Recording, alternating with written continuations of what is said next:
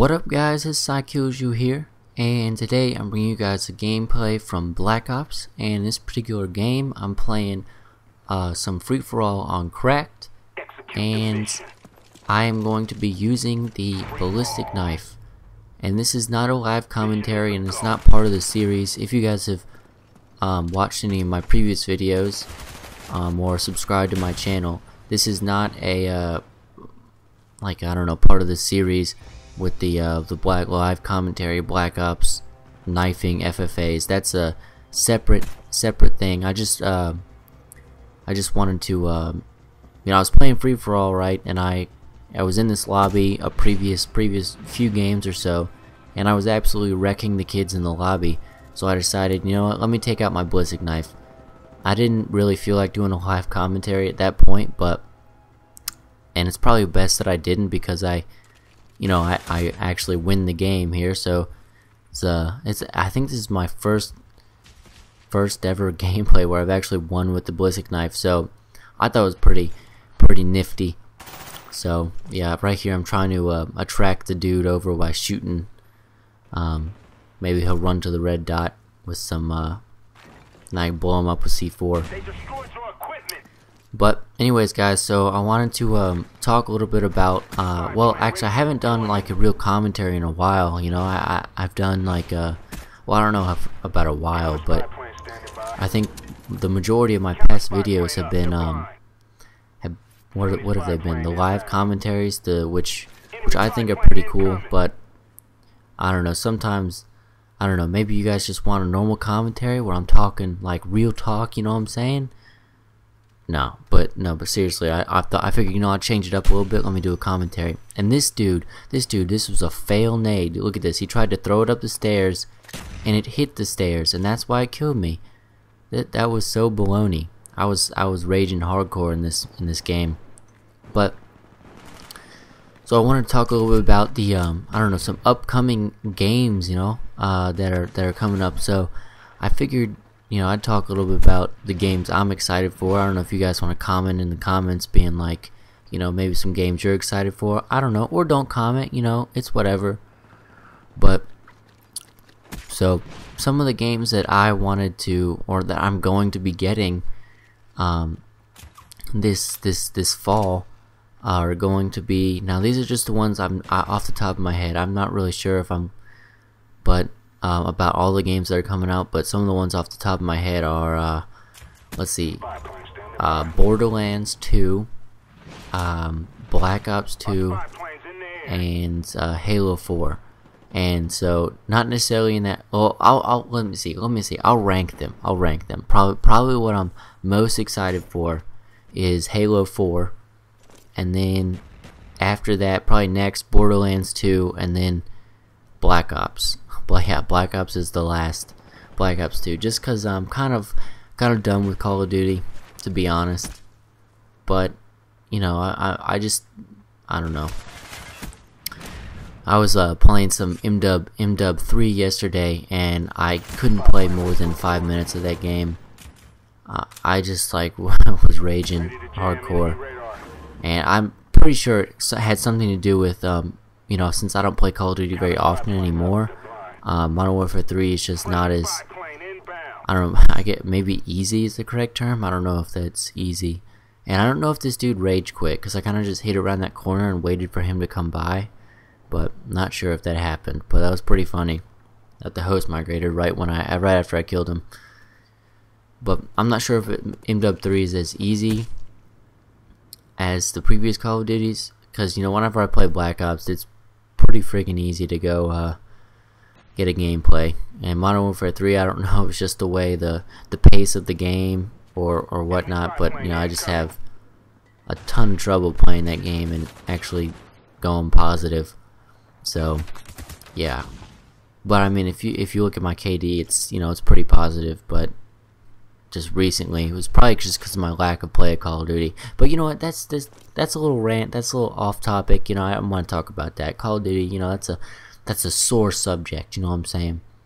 So, my favorite games, if you don't remember, after my Call of Duty rant, they were Halo 4, Borderlands 2, and then Black Ops 2. So Halo 4, the very first game I played on Xbox Live was Halo 3, and that game was like consumed a boatload of my life. It's probably like, I played Modern Warfare 2 I played it for like, almost 25 days. That's like whatever the score thing says. When you go look at your leaderboard stats and stuff, that's probably about the same. I probably played Halo 3 for about a similar amount of time. So Halo 3 was a big part of my life and Xbox career when I was playing it. And I felt like I was pretty good. I got to, if you're familiar with Halo 3, I got to level 45 out of 50, and for whatever reason I could not get past 45. I made like separate accounts and stuff and tried to rank them up. I always could get to 45. 45 was easy, but after 45 I just went unclutch. But anyways, guys, so Halo 3 was a big part of my Xbox career, and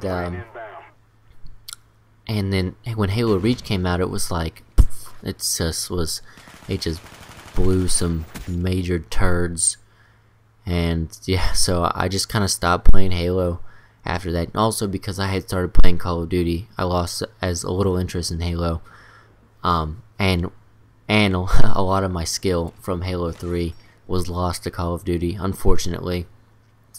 So I just kind of lost interest in the Halo series when Reach came out, because it was kind of a garbage. It's a garbage game. So I am really excited for Halo 4. I've been watching some videos from the MLG pros that have been playing it, the pre-build, the E3 build and stuff. And it's just it seems like it's gonna be take the Halo series back to more like the Halo 2, Halo 3 days. So which is a plus, and so I'm just super excited. And one thing I'm really hoping for is that they put in a ranking system back in the game, like a skill ranking system, because Halo Halo Reach did not have. It was just like Call of Duty rankings. You just earn XP and rank up. But that's enough about Halo. I'm excited for Halo. The next game, Borderlands 2.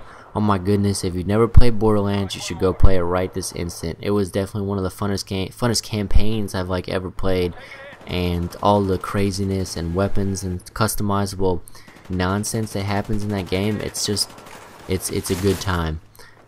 So Borderlands 2 is definitely like, I don't even know, if Halo 4 and Borderlands 2 are definitely up there.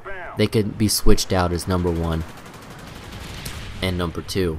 So I'm just super excited for Borderlands. I don't know about you guys, but Borderlands 2 looks like it's gonna be even better than the first one. They've got more guns, a different little I don't know how to say, class ranking up system. Just like in the campaign, you got to rank up your character. There's they have a ranking tree, I guess I should call it, and it was you ranked up your character, and whatever you had, your character did certain things and whatnot. But anyway, so it looks like a new tree system, so it looks pretty BA, and I don't know, it just looks Borderlands 2 just looks, I don't know, amazing. And that comes out, I think that's the first game that comes out of the 3.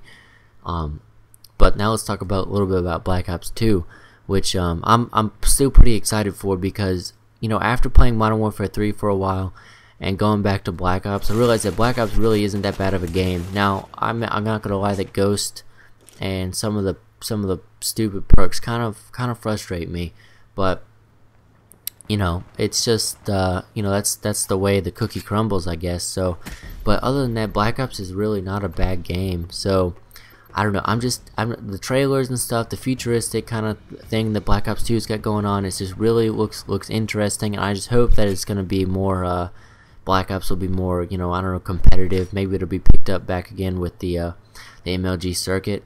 And so yeah, but those games is what I'm looking forward to. Halo 4, Borderlands 2, and Black Ops 2. I'm ready. Anyways, guys, that's the end of the gameplay / commentary. So If you guys like this video, be sure to like the video, subscribe to my channel, and yeah, comment if you want to. Peace out.